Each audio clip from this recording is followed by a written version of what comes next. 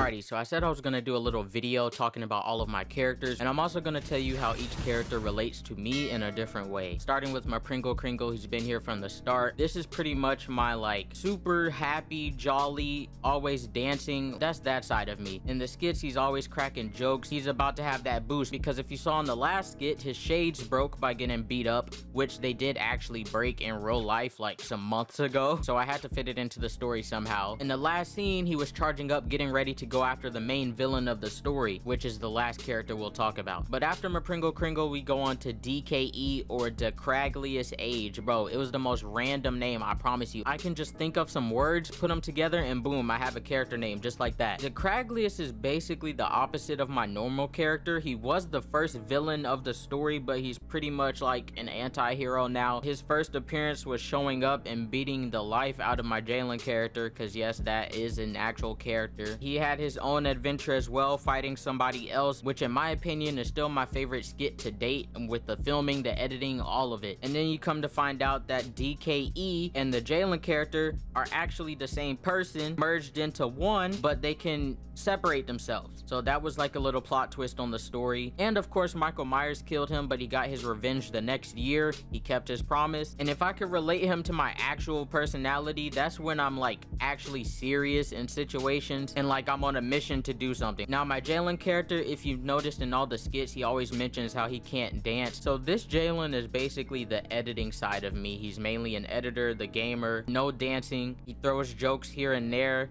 but that's pretty much it. And he merges with DKE. So he has powers, but that's all for the Jaelen character. The Michael Myers character, you already know he dances. He debuted in 2018 at the homie Chris's house. Ever since then, he was making dancing videos at Halloween. He killed DKE. DKE got his revenge, killed him, and now he's not here anymore. And of course, that's the horror side of me because I love horror movies, horror games, all of that stuff. And last but not least, the main villain of the story, J-Dog Swag. Some of you may know that this was my first alias I ever used, like with gaming and all of that. He technically is the very first character I made, but he debuted on the channel this year. I ain't gonna lie, this dude is just a straight menace. And relating to my actual personality, this is what happens when like somebody really pushes me to get upset. I don't get upset easily, but if you really get me there, just don't do it. It's even crazier because I can tell people what exactly makes me upset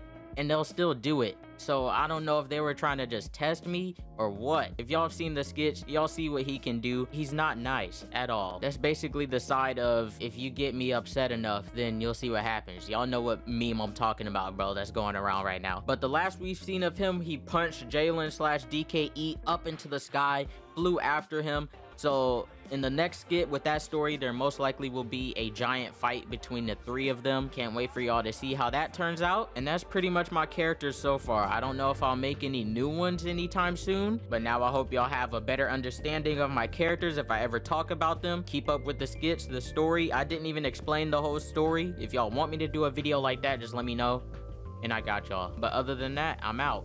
Peace. This has been Jaelen Fries. Like, subscribe, comment too. Deuces. Jaelen Fries.